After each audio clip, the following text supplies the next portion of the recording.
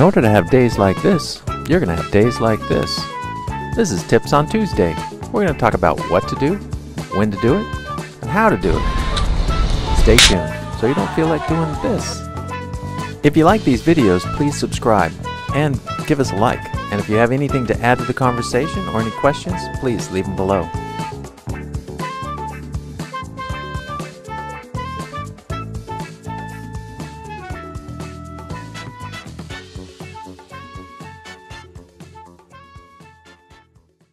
On last week's Tips on Tuesday, we talked about the ground tackle or hardware of anchoring. This week, we're going to talk about the theory and some real-world applications. There are two main things you need to worry about before dropping the hook. One, is the anchor going to keep me in a safe place? And two, am I going to get my anchor and chain back without too much damage? Every time you drop the hook, you will get wear and tear on your anchor and chain, but we always want to keep this to a minimum. To start off, I'm going to talk about my rules of thumbs, the rules I use when I drop the hook.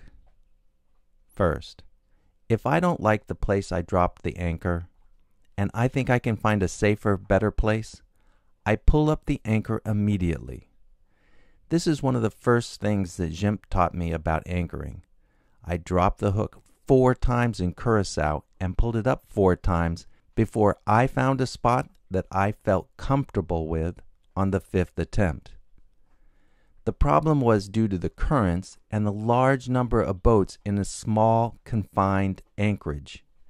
Every time I dropped the hook, I moved either out of the anchoring zone or too close to another boat. So therefore, I kept trying until I find a spot that I was comfortable with. 2. The road. I use 4-to-1. This is not set in stone, but this is just a rule of thumb I use. The more chain we have out, the lower the ratio. If the bottom is flat, bad holding, I may want to go to 6-to-1 or maybe even to 8-to-1. Again, it's not set in stone. I think about everything my anchor and chain will come into contact with: grass, mud, sand, rock, coral, hopefully not, etc. And what is happening on top of the water, i.e. wind, current, waves, tide, and other boats in the anchorage. Sometimes I get this information on charts, sometimes from local knowledge, i.e. other sailors, and of course, taken with a grain of salt. And sometimes Z can just look over the bow of the boat. And sometimes I can see it on a Google overlay. And sometimes I'm almost blind, except for my depth sounder or Echo Pilot forward-looking sonar. If we know we have good holding from research and local knowledge, we put out the following. We also always back up on our anchor to make sure the holding is what we expected. If the anchorage has poor holding, increased wind, current, or wave action, I put out more chain. And more is relative to the conditions I see and what I expect to see while on the anchor. But you also have to think about what that chain will come into contact with on the ocean floor.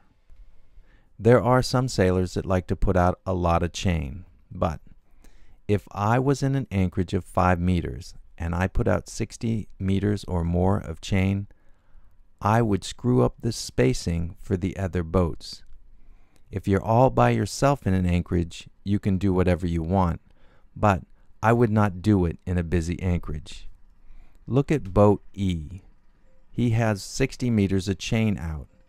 If the wind changes, this is where he's going to end up. Your chain can also get wrapped around what's ever on the ocean floor. It's no fun unwrapping your chain, and if your chain gets wrapped on something close to your boat and you get a wave or two, you can either break your chain or sink your boat. Keep this in mind. When I come into an anchorage with 10 to 15 knots of wind, I have a good idea where the other boat's anchors and chains are lying under the water. But if I come into an anchorage with zero wind and zero current, and all the boats are facing different directions, I have no idea where the anchors and chains are laying on the ocean floor. This is one of the most difficult times to anchor, and there are a few things you can do just in case you're not sure. 1. If possible, dive on your anchor, and while you're down there, take a look at your neighbor's chains as well. 2. Put your anchor alarm on a very short leash, and check it as it goes off as the wind changes. 3.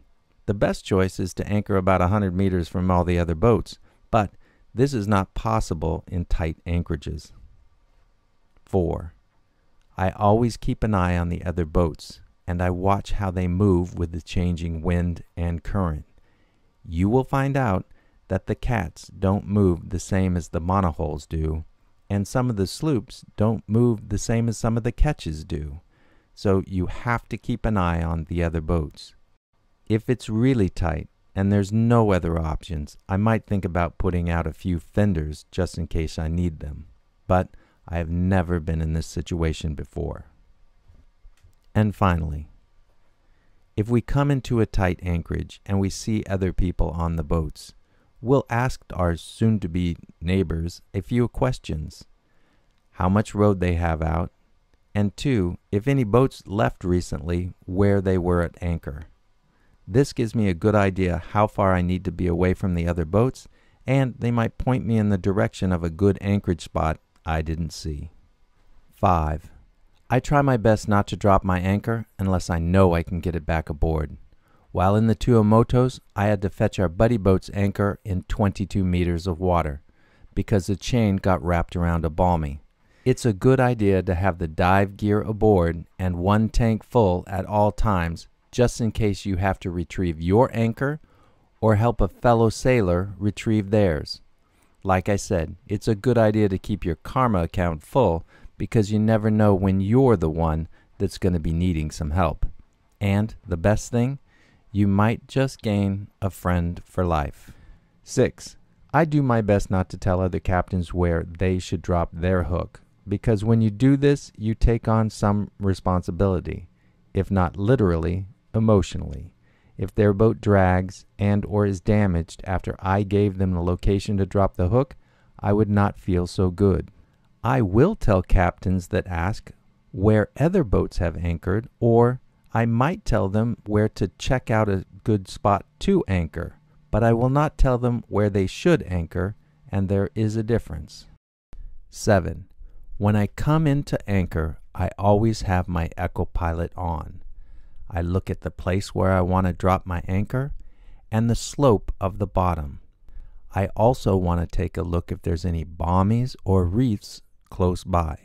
I zigzag through the anchorage and try to get a good idea of the bottomscape, which will be below Aquarius. If I came into this anchorage from the south, I would choose my spot, let's say here. Then I would weave in and out of the boats and watch the Eco-Pilot to make sure that the bottom is good for me. Then I make my way to the final approach, which is always straight upwind. I drop the hook and wait till there's enough chain out that the anchor is sitting on the ocean floor, and start my reverse. And Aquarius will end up just about here, and that's where I want her. 8. Unfortunately, there are some grumpy sailors, or as I call them, GSs, out there. And if you anchor next to one of them, they might get pissed off, turn red, start jumping up and down, and telling you that you shouldn't be anchoring there. You're too close. Always try to anchor safe, but I also try to anchor as far away from a GS as possible. I had one GS tell me to stay away because he had 75 meters out in a 7-meter anchorage. Even if you are anchored safe, it just makes sense to be as far away from a GS as possible. The best places can be screwed up by a few bad souls. If there are other places to drop the hook, I pick up and go, as far away from the GS as possible. Now let's get into the fun of anchoring. some real world stuff. Let's say you're at a normal anchorage. Your normal anchorage has 8 meters, mud, sand, or grass, forecasted 5 to 15 knots of wind, and fairly busy with lots of boats. Not much wave action and not much current. Look at the spacing of the boats and find a hole. Also consider the length of the dinghy rides to shore. If there are any boats on moorings, remember they will move differently than the boats on anchor. Your anchor should be dropped at least 1.2 times the amount of rode plus the length of your boat from any mooring ball. Zigzag through the boats, looking at the depths and how they change. The forward-looking sonar lets me look at the seafloor under the water, so it's easier to find a place to anchor. My prime directive number 1, keep the chain angle to 0. The chain angle dictates the holding power of the anchor. If the chain angle increases, your anchor will drag with less force. So the goal here is to keep the chain angle 0 while you're on the anchor. The more the chain out, the smaller the angle. When your boat pulls back with a gust of wind or a fast current, the weight of the chain should keep the chain angle to 0. If not, you need to put out more chain. Or you can also increase the weight using anchor weights. Anchor weights will effectively increase the chain length. Let's say you used a 10 kilogram weight. It would almost be like adding 10 to 15 meters of chain. Prime directive number 2. The chain should be short enough so as not to wrap around rocks, bommies, or rub on anything that could damage the chain. You have to think about everything your chain will come into contact with during your stay on anchor. Other factors: wave height and boat traffic, weather patterns, current. The wind might stay in one direction the entire time you're at an anchorage, and that would make your job quite easy. But if the wind is changing directions as a front passes, or just the normal changes in the daily wind pattern, it can spin all the boats around in circles on their anchors. The current, if any, can also play a large role in the choreographed group boat dance. If you are anchoring in a place with patches of sand and mud with bommies in the mix, you may want to really think what will happen to your anchor chain as your boat dances around your anchor. A few turns on a bommie will make your chain shorter, and you can break a chain with a few nasty waves, sending your boat drifting freely into the reef. Another issue is 8-meter tides in some areas. A rising tide with a chain wrapped around a bommie or a rock can also break your chain and or sink your boat. 95 to 99% of the time, you're going to anchor with a straight chain with your snubber in good holding, sand, mud, flat bottom, 5 to 15 meters with hardly any wind, no problem. But if there's rocks or bommies in the mix, this is where you can show off your ball skills, even if you're a woman. The goal here is to keep the chain angle at 0 degrees next to the anchor, but keep the chain off the ocean floor 15 meters or so away from the anchor. I have 2 balls, but maybe I'll need 3 if it's a long road.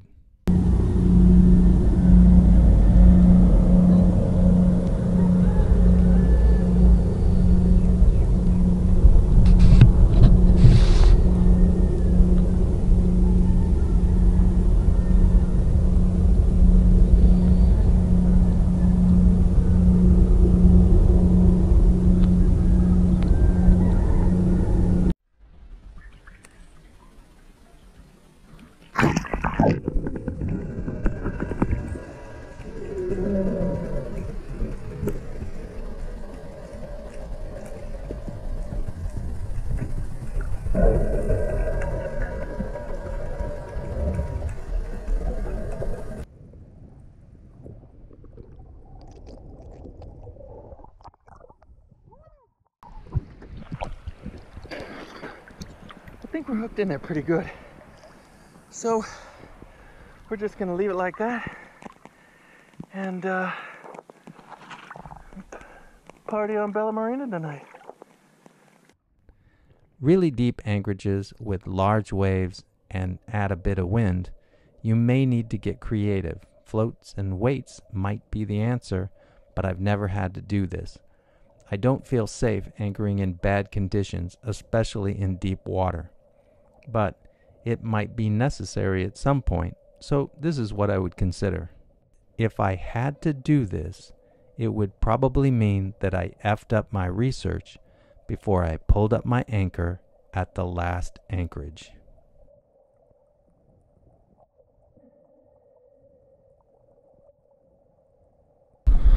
Oh my God, this is the most beautiful morning we have had in a long time.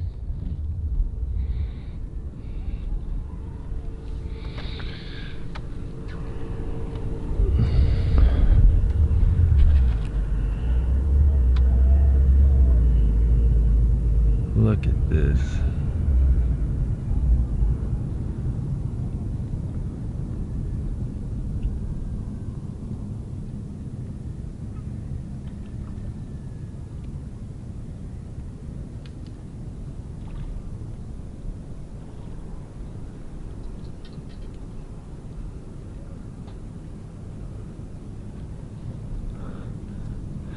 And our buddy boat Bella Marina is right beside us.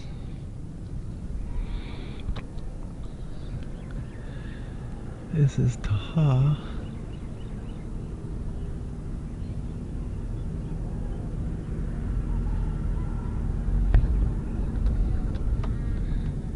Oh, you can't see our cool anchoring job. Oh. There's our cool anchoring job. And our anchor should be close by. Look at the anchor chain, it just goes around in kind of a circle. And right over here, oh, there's our anchor right there.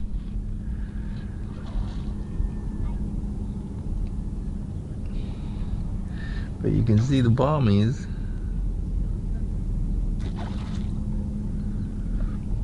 And you don't want your anchor chain to get wrapped around them.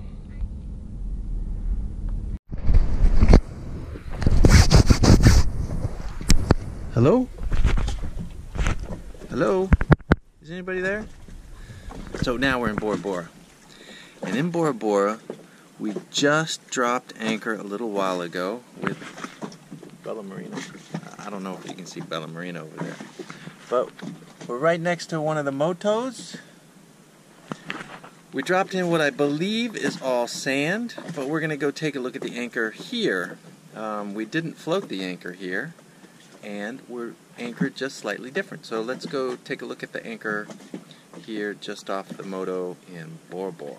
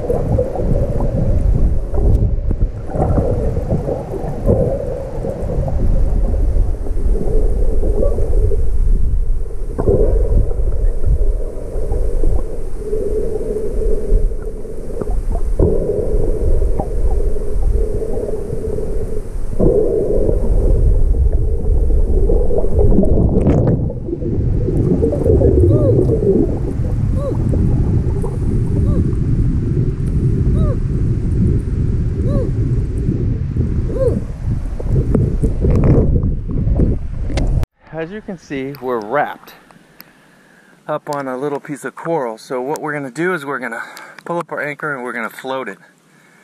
And that should fix it. I should have floated it, I guess, the first time. But I was hoping that it was all sand.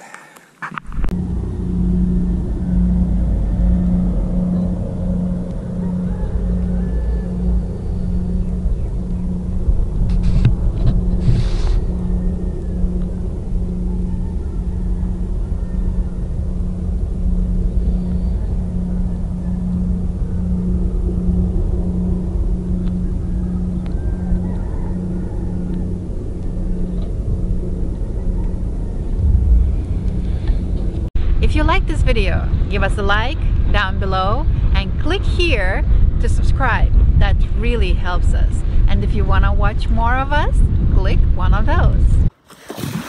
They said they came from Spanish.